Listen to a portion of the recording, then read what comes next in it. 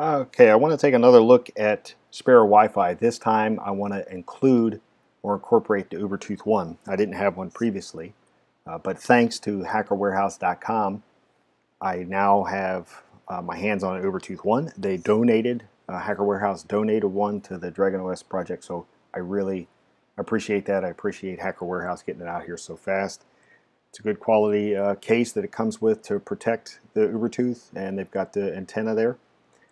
I suggest taking a look at their site. They sell a lot of good gear there, and then also take a look at their YouTube page. They go over a lot of videos on tradecraft using everything from the Ubertooth to the HackRF PortaPack to Alpha Wireless cards. So take a look there, and you can learn a lot of good stuff from them as well.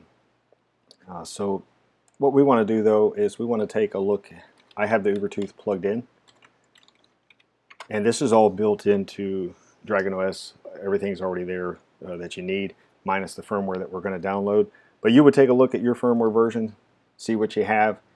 In this case, I do have the latest firmware version, but if I didn't, I'd hop over to the Great Scott Gadgets Ubertooth page. I could read about how to update the firmware. You can see they've got links to the latest release, being the same thing I have, 2018-12R1, the Uberducky release, which is a whole nother subject in itself. I'd like to take a look at using the Ubertooth as a rubber ducky. But anyways, back to the primary purpose of this video is we'll download the latest tar file here, which has the firmware. In this case, I've already downloaded it. We can see you can extract it here or via a command line. And then what we want to do is jump over to wherever we may have downloaded it and extracted it. Change into the Ubertooth One firmware bin. You can see we're looking for the Bluetooth RxTX DFU, and then the command you can see right here to upgrade the firmware. I've already got it here.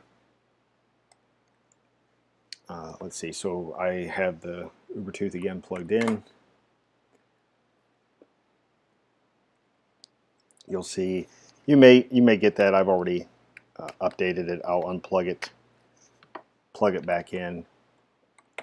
We'll just go ahead and flash it again.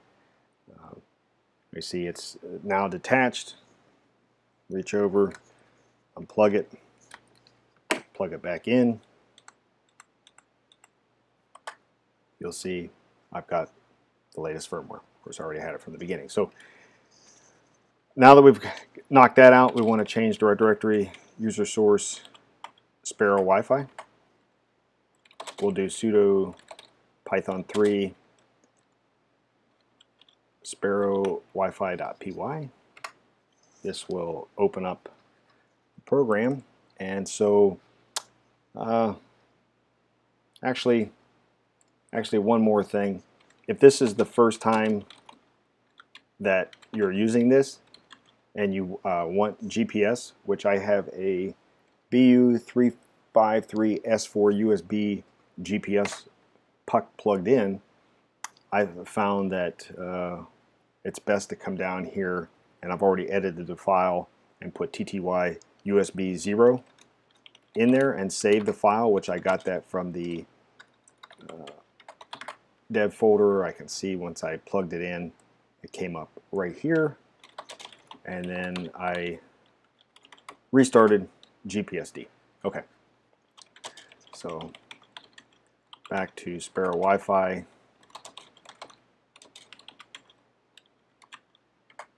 Okay, so we're back here. We now have GPS. I've got the HackRF, the Ubertooth plugged in, and then we have the internal wireless card of the laptop.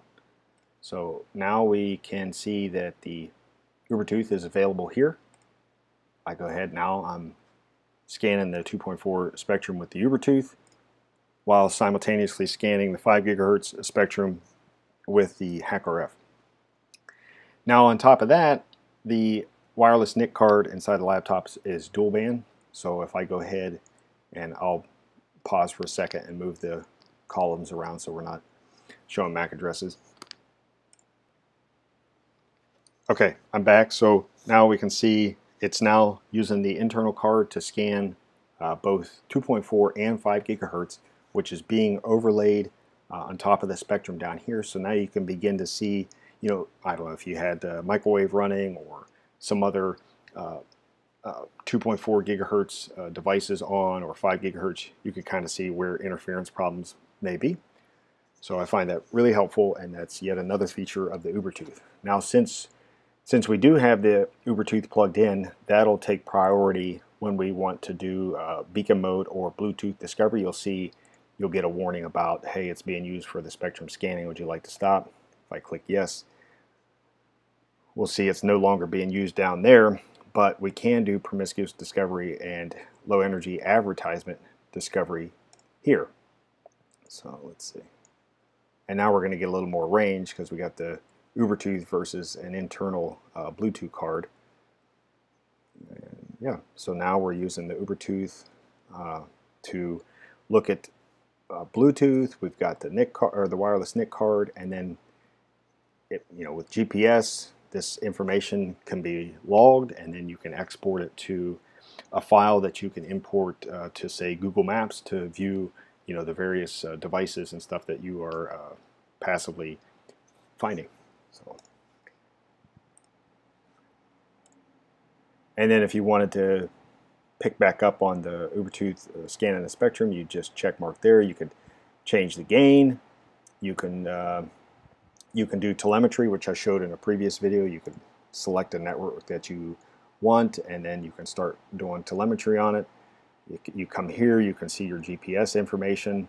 And then something else I'll touch on, I still need to touch on, is setting up the agent, which what you're viewing right now could be the server, and then on a Raspberry Pi or another laptop running Sparrow-WiFi, the agent portion, you can reach out and connect to that through a network and then view that remote device in Sparrow-WiFi. I think that's another really powerful feature of this. In the example that they give, the way they kind of designed it is taking a Raspberry Pi and putting on a drone. You can set it up to where the agent will piggyback off the drone's MavLink GPS and then feed that back through and view it all real time here.